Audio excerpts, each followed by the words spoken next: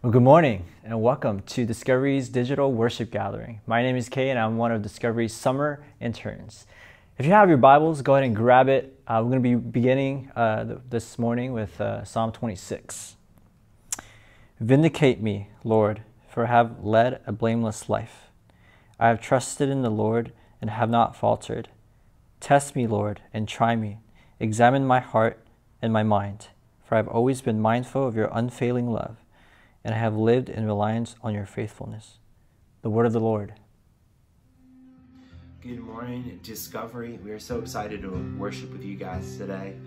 Wherever you're at, whether you're still in bed, you're on your couch, or maybe you are at the store or driving home or something in your car, we just invite you guys to worship with us today and just kind of take a moment to focus on the Lord and spend some time with Him. So whatever you got on your heart, whatever is bothering you today, let's just leave that at the foot of the cross and leave it in the hands of the one who's fighting for us today. Step out of the shadows, step out of the grave, break into the wild, and don't be afraid. Run into wide open spaces, grace is waiting for you. Dance like the weight has been lifted, His grace is waiting. Where the Spirit of the Lord is, there is freedom, there is freedom. Where the Spirit of the Lord is, there is freedom, there is freedom. Step out of the dark, just as you are, into the fullness of His love. Oh, the Spirit is here, let there be freedom, let there be freedom.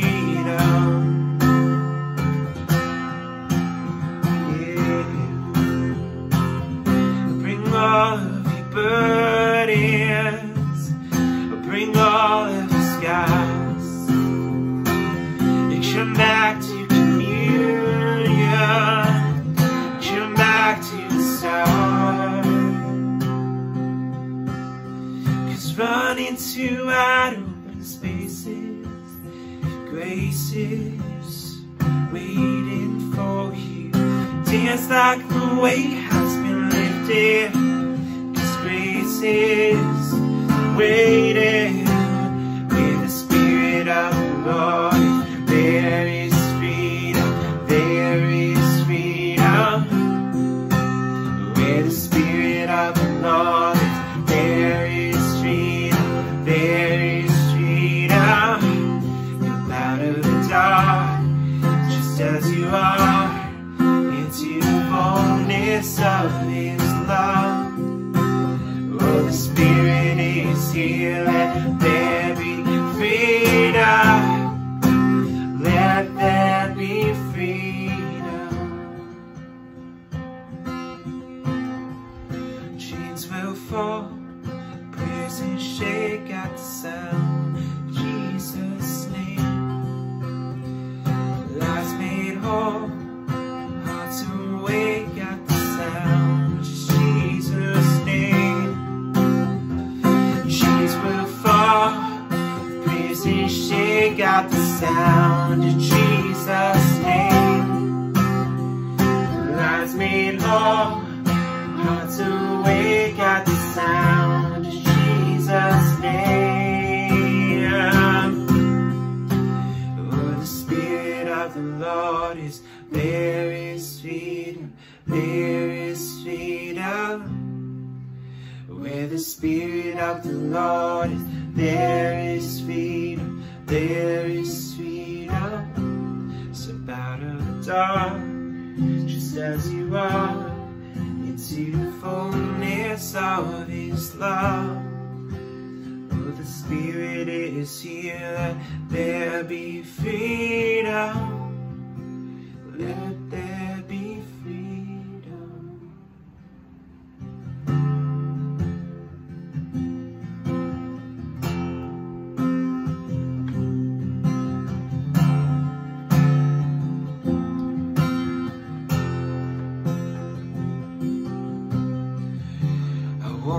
forget the wonder of how you brought deliverance, the exodus of my heart. You found me, you freed me, held back the waters from my release. Oh Yahweh, you're the God who fights for me, Lord of every victory. Hallelujah, hallelujah. You have torn apart the sea, you have led me through the deep. Hallelujah, hallelujah. A cloud by day, a sign that you are with me. A fire by night, a guiding light to my feet. You found me, you freed me, held back the waters from my release. Oh Yahweh, you're the God who fights for me, Lord of every victory. Hallelujah, hallelujah. You have torn apart the sea, you have led me through the deep. Hallelujah, hallelujah. 'Cause you stepped into my Egypt, you took me by the hair, you marched me out of freedom into the promised land. Now I will not forget you, and I sing of all you've done, until they're swallowed up forever by the fury of your love. 'Cause you stepped into my Egypt, you took me by the hair, you marched me out of freedom into the promised land. Now I will not forget you, I sing of all you've done, till they're swallowed up forever by the fury of your love. You're the God who fights for me, you do every victory. Hallelujah, hallelujah. You have torn apart the sea, you have led me through the deep. Hallelujah, hallelujah.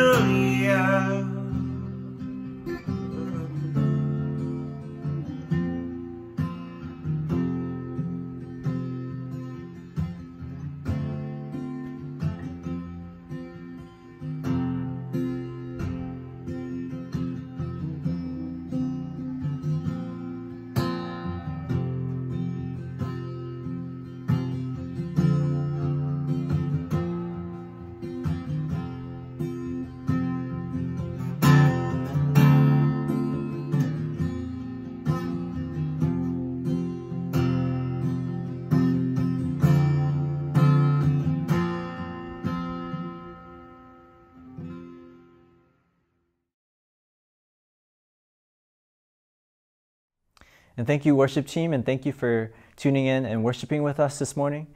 I want to especially welcome any of you who may be new to Discovery or just checking us out. Glad to have you. If you're new here, we want to encourage you to fill out a connections card, and you can find this card by downloading our app. In 2 simple steps, you'll be well on your way into getting involved and staying in the loop. And speaking of being in the loop, I have a couple of quick announcements for us. Discovery's women's team is hosting a socially distanced park hangout tomorrow night at 6:30. So email Carrie for more information. Our updated website launched this week, so if you haven't had a chance to check that out, go ahead and take a look. Finally, we are excited to continue partnering with Montgomery Elementary in South Davis to serve students teachers, and families with back-to-school supplies. Even though it's going to be a weird start for this year, they're still excited to have us help them with backpacks and other items. You can find the list on our webpage and then bring the backpacks and supplies to the downtown center starting this week through August 23rd. And now for our offering. As a community, we aim to give worshipfully, missionally, and sacrificially. And that doesn't change even as we gather in this way. You can give through our app or webpage or send a check to our downtown center. Thank you for partnering with us and help people to discover the good news of Jesus. Let me pray for this offering. Father, we thank you for this offering. Thank you so much, Lord, that you provide the way. God, we thank you so much for providing every blessing that we receive from you. And God, with this offering that we give, may it be used for your kingdom, to glorify your kingdom and have your kingdom here on earth as it is in heaven.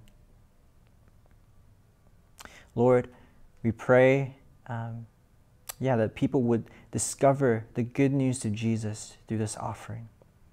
Pray this in Jesus' name. Amen.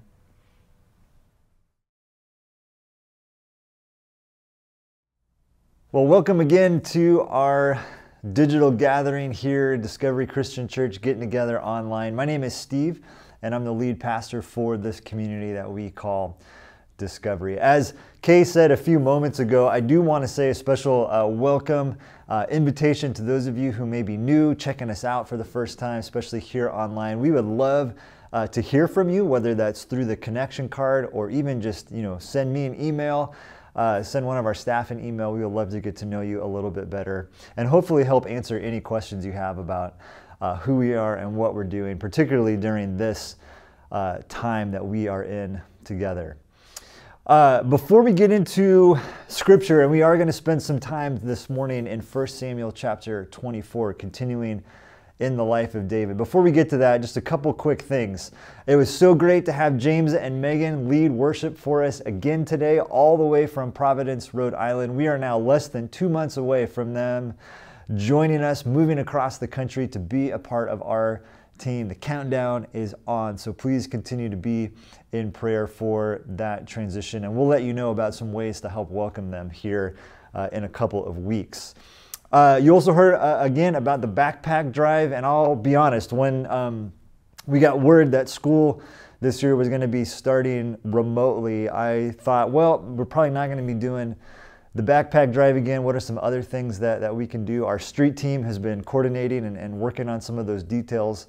And while there may be a lot of other ways for us to serve families, and we will be working on letting you know what those ways might be, the backpack and school supply drive is very much on. The school is very excited to have us do that. Montgomery Elementary serves a lot of students that need these sorts of resources, especially given that we are starting remotely. It's going to be so helpful to these families to get these supplies, to be able to start off the school year strong, even remotely, having to do it from home the way that we all are. So here's the thing. This is my specific challenge for us as a community. This is now the third time that we're doing this drive since I've been here. And the last 2 years, we've hit like 48 or 49 backpacks. And I would love for us to be able to blast right past that into the 50s this year. Okay, so that's my challenge for you, Discovery. 50 plus backpacks full of school supplies for these families that are going to have to be figuring out how to do school remotely this fall. All right, that's my challenge to you. Let's now dig into our text for this morning. So we're in 1 Samuel chapter 24, and I want to begin by reading for us a couple of verses from the end of the chapter. So we're going to begin at verse 16 and go through the end, and then I'll pray, and then we'll talk about this a little bit, all right? So 1 Samuel chapter 24, verse 16, when David finished saying this, Saul asked, "Is that your voice, David, my son?" And he, Saul, wept aloud. "You are more righteous than I," he said. "You have treated me well, but I have treated you badly. You have just now told me about the good you did to me. The Lord delivered me into your hands, but you did not kill me." When a man finds his enemy, does he let him get away unharmed? May the Lord reward you well for the way you treated me today. I know that you will surely be king and that the kingdom of Israel will be established in your hands. Now, swear to me by the Lord that you will not kill off my descendants or wipe out my name from my father's family." And so David gave his oath to Saul, and Saul returned home, but David and his men went up to the strongholds. Let's pray. Father, we begin this morning with a word of prayer for families here in Davis, around our county, and around our country who are facing the prospect of starting school remotely and trying to figure out schedules and how to do this from home, how to start a school year in this way. We just finished one, but how do you start a school year like this? God, we pray for administrators, teachers, families, kids, all the different people impacted by this, God. It is going to be a challenge, and we need your help. And God, I pray for our church that in a small way you would use us to be a blessing to families in our community during this time. May we be generous towards them. May you use these school supplies again. It might seem like not a huge thing, God, but would you use it and multiply it to extend your love and grace to those that really need it during this time. Now, Father, as we turn our attention to Scripture, to your word, would you speak to us? Would you use this story to form us and shape us? There is a lot here in this interaction that speaks to us in this moment that we are in so clearly. And so would you remove the barriers, the distractions, whatever that might be for us today, God, so that we can be fully present here in this moment, so that we can hear your voice speaking to us, challenging us, graciously inviting us deeper into right relationship with you. We pray this in Jesus' name, and everybody said, amen.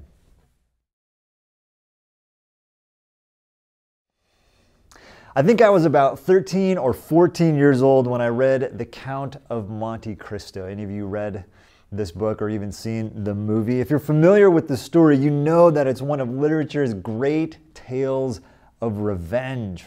This story that I think really spoke to me as a early teenager, a nerdy teenager. There's something about that speaks to you in all kinds of sinister ways. Human beings love revenge, and I think there's a tension inherent in this desire for revenge. On the one side, I think it's a recognition of the ways that God intended the world to function and flourish. That state of right relationships that the writers of Scripture call shalom. We live in a world where we have this very real present recognition that shalom, the way things ought to be, has been vandalized, destroyed, ruined in some way. It continues to be vandalized. This is what theologians call sin. And so there's this part of us that has this deep desire for justice and righteousness.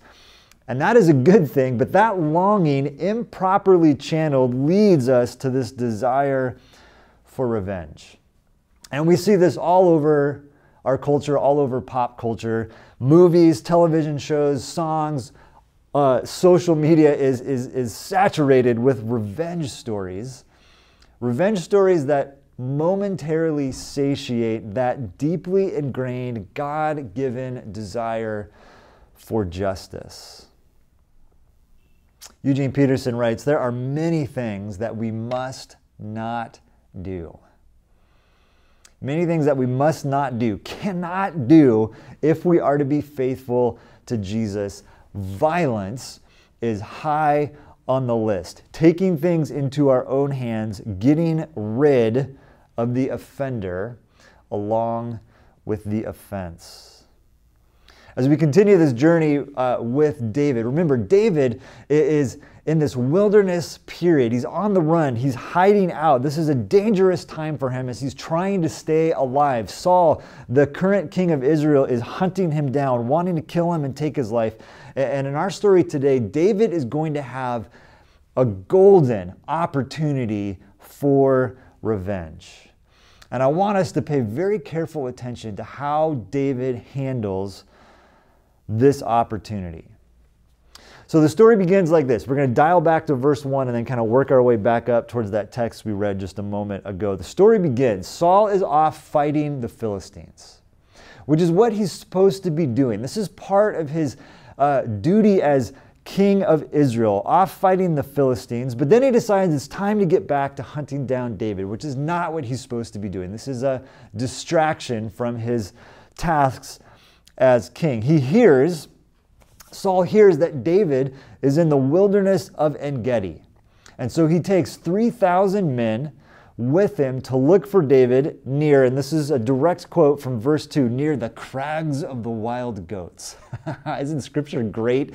Just these details that are there in this story. David is hanging out near the crags of the wild goats, and so Saul takes 3,000 men with him to go find him.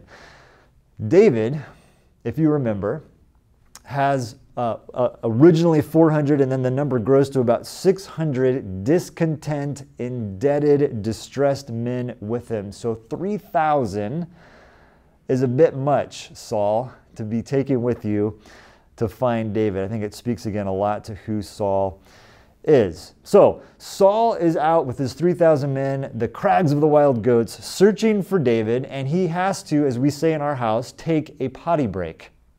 Or as the NIV says, Saul needed to relieve himself. And so he goes into a cave to take care of his business.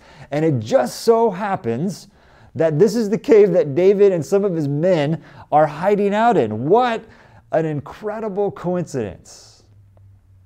David's men immediately go, aha, look at this wonderful opportunity. This is the day the Lord spoke of when he said to you, I will give your enemy into your hands for you to deal with as you wish.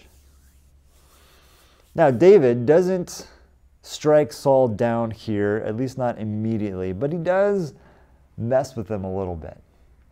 He sneaks up, as Saul's relieving himself, he sneaks up on Saul, cuts off a corner of his robe, and I love that. It's so awesome. It's this like Ethan Hunt, Mission Impossible kind of thing to do, but it is also not an arbitrary random thing at all. This is a deeply symbolic gesture. The robe represented the kingdom. Earlier in the story of David, we see Jonathan, Saul's son, give David his robe as this symbolic move, saying, hey, I recognize that you are going to be the next king of Israel. Take my robe. The robe is a symbol of the kingdom. And so David doesn't kill Saul in the moment, but this is a move. This is aggression towards Saul as the king. And immediately afterwards, David is conscience stricken. He feels terrible for doing this sneaky thing to Saul. And so David rebukes his men and then runs out of the cave and confronts Saul. And he uses the robe as this tangible demonstration of his gracious sparing of Saul's life. Now, I want us to pause here for just a moment and break this down a little bit further, because this story gives us an incredible picture of David's character. Three pictures, really, of his character. First, we get a picture, an insight into David's discernment process. David's men have a particular interpretation of these events. Oh my goodness, Saul's in our cave relieving himself. This is exactly what God said was going to happen. He's delivered your enemies into your hands. It's totally obvious what needs to happen here. And part of what's tricky about what the men do is they directly quote God's words back to David. And yet, David doesn't see it exactly the same way. And this is so important for us to pay attention to. Just because someone is quoting a verse to us or quoting something God said, that doesn't make it an endorsement. We can slap a Bible verse on a lot of things. We can label a lot of stuff Christian and yet be very very far removed from what God would want us to do in a particular situation. Are you with me? Now, there are numerous examples of this that we could point to. I'll just repeat one that we've mentioned before. When someone quotes a portion of Scripture to you, posts a verse on Facebook or whatever, and says, see, this is why this pandemic is happening. My pastoral word of caution to you is be very wary of that. Be very wary of that. People have always used God's words to deceive and manipulate. And maybe no more so than now in our digital age where there's so much fake stuff on the internet. We can slap a Bible verse, we can label something as being Christian, and it can be very far removed from God's intentions for us in that moment. Now, having said that, I do feel for David and his men, because they're not falling for some internet meme or trick here. In all honesty, I think I would probably be right there with David's men, because again, it's so clear. Saul's right there, taking a leak in this cave. How much more obvious does it need to be? And yet for David, something is off. David's interpretation of these events is so different from his men. David is in line with God's heart. And with the trajectory of God's story, again, an example of David's holy imagination, his story-formed heart, which God's story always moving towards what? Progressing towards what? Redemption, restoration, reconciliation. David has internalized the trajectory of God's story. From Genesis chapter 4 on, Cain and Abel on, human beings have been trying to solve problems through violence. But God restores his creation through relationships, through sacrifice, leading towards redemption and reconciliation and restoration. We also get a picture here of David's heart alignment, or maybe a better word is David's heart realignment. David is trending towards revenge early on here. But then he has this conscience-stricken moment, and then he's obedient to this prompting. Now, the conscience is not something that we talk a lot about in church or even in our broader culture anymore. I wonder if we do well to speak more about it, though, especially in our impulse-driven digital world where it's just so easy, right? That quick itch to dash off a comment, send a text, post something that we know is just going to zing that person that we are frustrated with. The question for us is this: do we even give our conscience the time and the space to stricken us, if you will? When James, the brother of Jesus in the New Testament, says that we should be quick to listen and slow to speak, part of what he is saying there is that if all we do is talk, there's no room, there's no space, there's no quiet to be able to hear what God might be saying to us. Maybe our conscience actually has been talking to us, been pinging us this whole time, but there's just too much noise for us to notice. And then there's the issue where we do hear what our conscience is saying, but we're like, nah, I'm good. And we just ignore it and move on. And here's the other part of this: we can always find someone who will agree with us. How easy would it have been for David to say, guys, I think my conscience is saying that I should let Saul go, for several of these men to be like, no. It can't be saying that. That's wrong. Can you imagine David with a smartphone in that cave? He's live streaming this thing. Look, guys, Saul's in the cave with me. Should I kill him? Yes or no? One of those polls, right? And all of his men are just like pounding the kill him button, right? Like, that's how we work today. Not only is David sensitive enough to hear what his conscience is saying, he's also courageous enough to be obedient to the prompting, even though all the people around him are like, this is it, man. This is your golden opportunity. Let me say that again. Not only is David sensitive enough to hear what his conscience is saying, he's also courageous enough to obey this prompting. Now, one more thing about all of this that I think is important.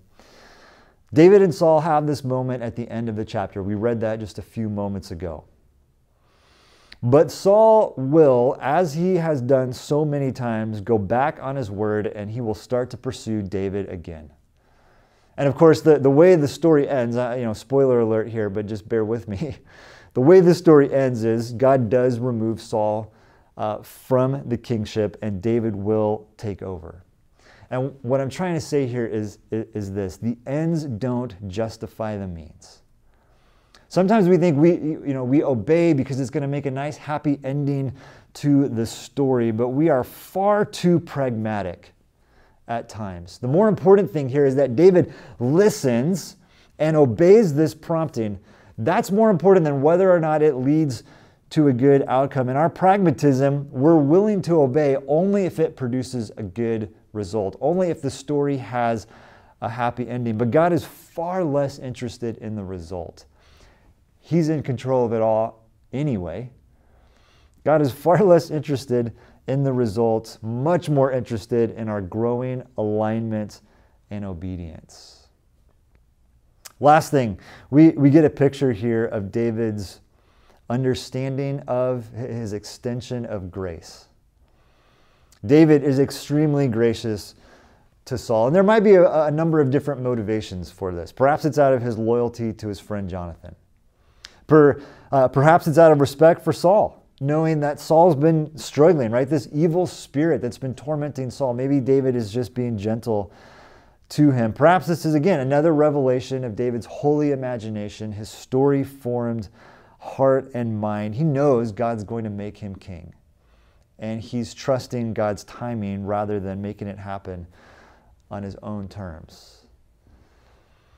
Whatever the motivation, this gets, I think, to the heart of it. David recognizes that taking the kingship through an act of revenge is not as powerful, is not as reflective of God's intentions as receiving the kingship through an act of grace. Taking the kingship as an act of revenge, not as reflective of God's intentions as receiving the kingship as an act of grace, which is David's whole story, right? God chooses David. David doesn't earn the kingship because of merit or birthright or winning a contest or anything like this. God chose him. David's whole story is grace. And we see David extend that grace to Saul. May the Lord be our judge and decide between us. David leaves it in God's hands. Now, the story ends, as we read, with Saul weeping and with Saul lamenting the discrepancy in their characters, right? The difference between him and David, summarized quite brilliantly and clearly in verse 17. You have treated me well, I have treated you badly. You have treated me well, I have treated you badly. Saul here expresses some remorse, like there's weeping and tears, but never really apologizes. He sort of confesses, but never offers to change. He asks David to take care of his family, right? Don't wipe my name out, which demonstrates some level of self-interest still very much at the center of Saul's actions. David, on the other hand, shows us what true repentance looks like. Actually changing our behavior to align with God's purposes. Saul is a great example of what I would call sentimental spirituality. It looks good, it sounds good, there's a bunch of words, but there's not really any substance to it. We see this all the time in our culture. There was a situation recently between a congressman and a congresswoman. The congressman made some demeaning remarks about the congresswoman and then did what has become so again, commonplace in our world. I'm sorry that my words offended and hurt you. That's not an apology. That's not repentance. But this is what Saul does to David. David's actions speak so much louder than Saul's words. David's actions, his listening to his conscience, his obedience to the prompting, his graciousness towards Saul speaks so much louder than anything Saul has to say. David, in keeping with, again, the big story of Scripture, God's heart for his creation, seeks, as the New Testament writer Paul says, to not repay anyone evil for evil. Be careful, Paul says, to do what is right in the eyes of everyone. If it is possible, as far as it depends on you, live at peace with everyone. Do not take revenge, my dear friends, but leave room for God's wrath. Do not be overcome by evil, but overcome evil with good. These words from Romans chapter 12. Now, as we come in for a landing here, let me be as clear as I possibly can. We live in a deeply, deeply divided time. Politically, within the church, all sorts of lines drawn all over our culture. We live in this deeply divided time, and then on top of that, we're in this pandemic that's left us all frustrated and angry and grieved about many things, tired and worn out, repaying evil with evil. Revenge feels so good. It can feel so good. And here's the truth. The violence that we do to one another sometimes involves physical violence, unfortunately, but most of the time the violence that we do doesn't come with weapons, but with words and memes and comments. It comes in the ways that we ignore certain groups of people. We ignore the plight of the oppressed. It comes in the ways that we seek our own comfort at the expense of the vulnerable. We leave very little room for God's wrath, His judgment, His process to unfold. Eugene Rosenstock Hussey writes, "The greatest temptation of our time is impatience." Impatience, in its full original meaning, this refusal to wait, to undergo, or to suffer. We seem unwilling to pay the price of living with our fellows in creative and profound relationships. We are unwilling to pay the price of living with our fellow human beings in creative and profound relationships. We leave very little room for God's grace. And yet we need God's grace desperately if we are to live in creative and profound relationships with other human beings. Grace is the currency of the kingdom of right relationships. And so here's my challenge for us, Discovery as a church community. It's to allow the story of David, the story of Scripture, these words from Romans 12 to shape our lives and our stories, to keep these words in the front of our minds before you post that thing on Facebook, before you write that email, dash off that comment, send that passive-aggressive text, before you cancel that person that you disagree with. Ask yourself that question. Have I done everything that I can do to live at peace with this person? Have I pursued peace in this situation? How do I pursue relationship over revenge? David never does live in right relationship with Saul. It's part of the tragedy of this story. Saul doesn't meet him there, and that does happen all too often in our world. But what's more important is that David seeks peace. David seeks the way of peace, the way of love and nonviolence, which is the more excellent way, to borrow the words of recently passed John Lewis.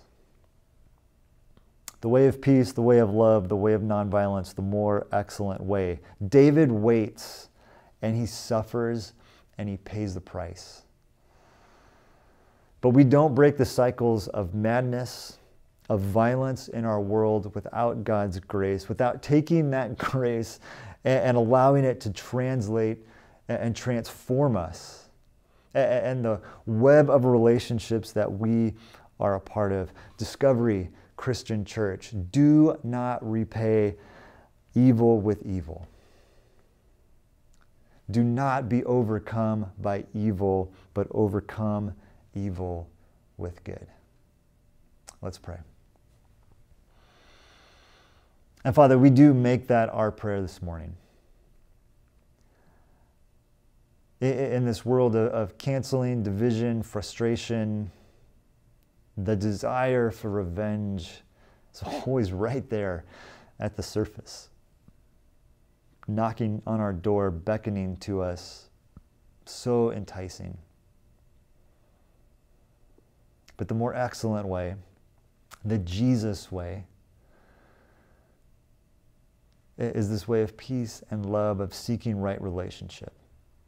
And God, this doesn't mean that we have to fix everything or come up with a happy ending to every single situation, God. But on our end of it, may we be people, a community of people who do our best to overcome evil with good. And then, God, we leave the rest in your hands. May you be the judge. And may you handle the rest of it, God. Big part of this is us learning to trust that you are Savior, you are sovereign, and it's not all on us to put this thing back together. So help us to do our part. Give us the courage to do our part in this, but also then to trust that you will do the rest. To trust that you have begun this process of redemption and reconciliation and restoration through your Son, Jesus Christ. And so, God, as we come to the end of this time in our gathering, we express gratitude, deep gratitude, for who Jesus is and what you have done through him on our behalf. We pray all these things in Jesus' powerful name. Amen. As we move to the communion table now at this part of our gathering, I think one of the questions that sometimes comes up around our faith is this question of violence. And it seems like the God, particularly the Old Testament, is violent, and then the cross, this thing that is at the center of our faith, is this gruesome moment. And yet, what we see, if we read carefully the story of Scripture, what we see is that it's human beings that, again, try to solve problems through violence. And it is God who graciously steps in to interrupt our patterns of violence. The cross is a massive interruption of the ways that we normally try to handle things on our own. It is God submitting himself, laying his life down, absorbing our violence in his Son Jesus, and then overcoming that on the cross, but also through his resurrection from the dead 3 days later. This massive disruption of the way things normally go. This is what grace does. God's grace towards us through Jesus, and the grace that we extend to each other as we seek to live at peace with one another. And so Jesus' act, his sacrifice on our behalf that we celebrate in this moment called communion, it's an example for us. It is the substitution for us, God putting himself in our place. It's also the victory over sin and death that we desperately long for, that deep ingrained desire for justice and righteousness connects to ultimately. So as we gather now to take communion in this moment online, wherever you are, get your elements together. This bread representing Jesus' body broken for us, and this cup, this juice, this wine, whatever you have, representing his blood poured out for us. Again, God taking on our violence, laying his life down on our behalf as a sacrifice for our sins and as a way for us to engage in right relationship with God. This is love. Not that we loved God, but that he loved us and sent his Son as an atoning sacrifice for our sins. When you are ready, take communion with us this morning.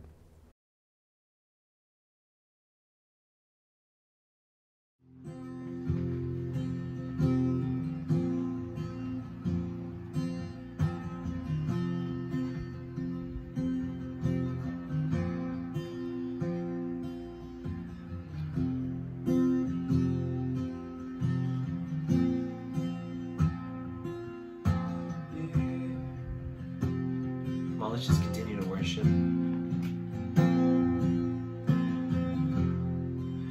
Worthy of every song we could ever sing, worthy of all the praise we could ever bring, worthy of every breath we could ever breathe. We live for you.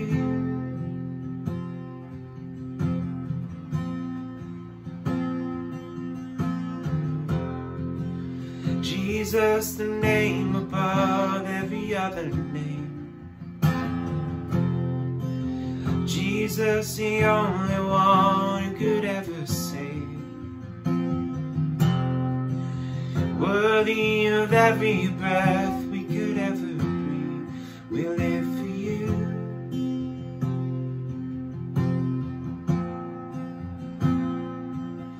'Cause holy, there is no one like you. There is none beside you. Open up my eyes in wonder.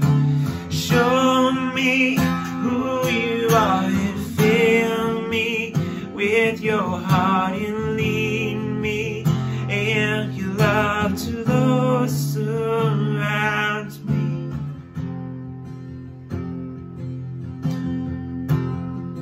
Worthy, worthy of every song we could ever sing, worthy of all the praise we could ever bring,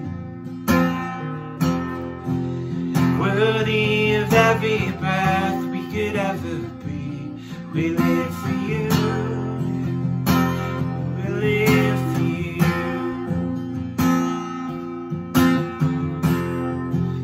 Jesus, the name above every other name. Jesus, the only one who could ever save. Worthy of every breath we could ever breathe. We live for you.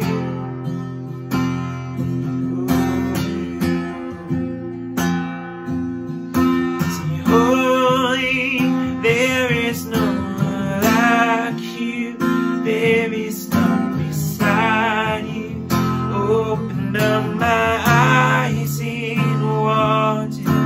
Show me who you are and fill me with your heart and lead me and your love to those around me.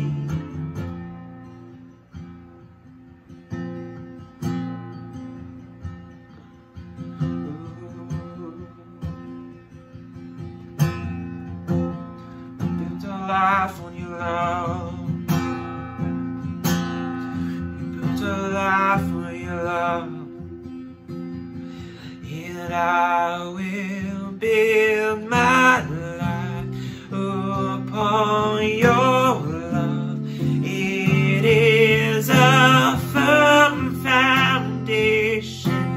I will put my trust in you alone, and I will not be shaken.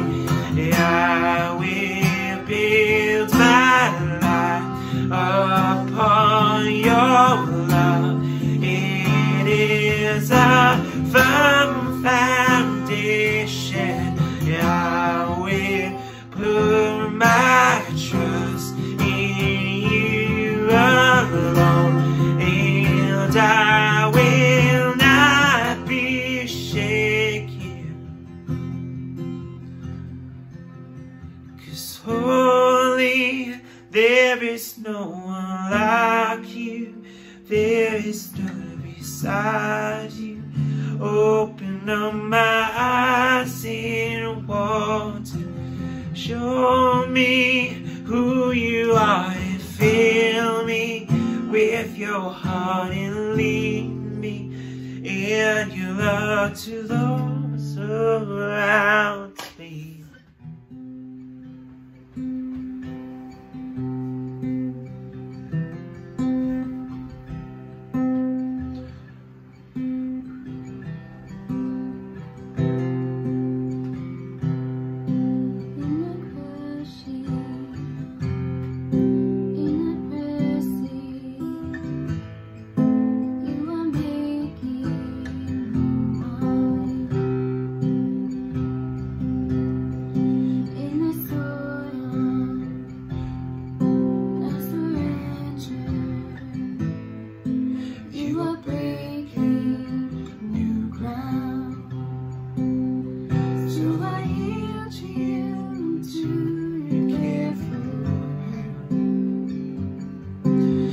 I trust you out to me to understand.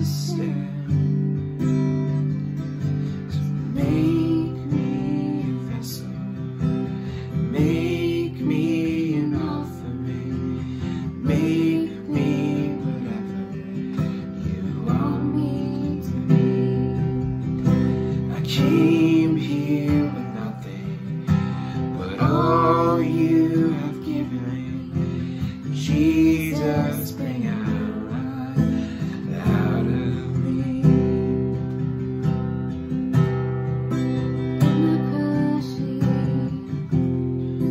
In the pressing, you are making new wine. In the soil I now surrender. You are breaking new ground. So I yield to you and to your devil. And I trust you, I don't need to understand. Make me a vessel, make me an offering, make me whatever you want me to be. They came here with nothing but all you have given me. Jesus, bring new wine out of me.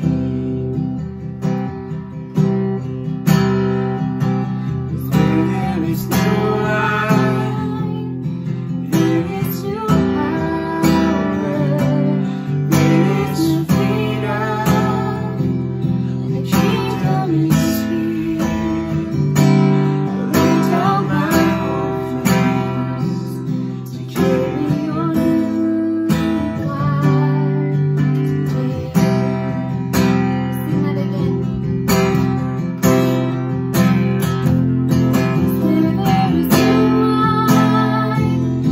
There is new power, there is new freedom.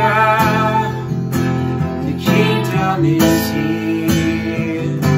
I lay down my offerings to carry your new life today. So make me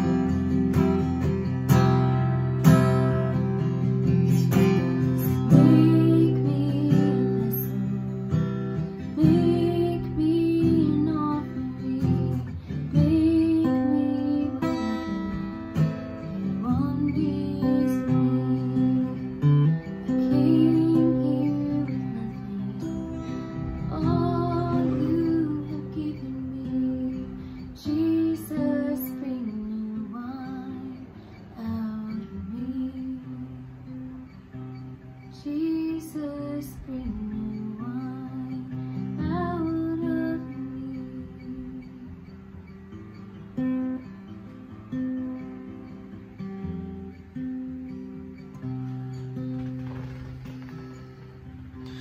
You give and take away. You give and take away. My heart will choose to say, Lord, blessed be your name. You give and take away, she said. You give and take away. My heart will choose to say, Lord, blessed be your name.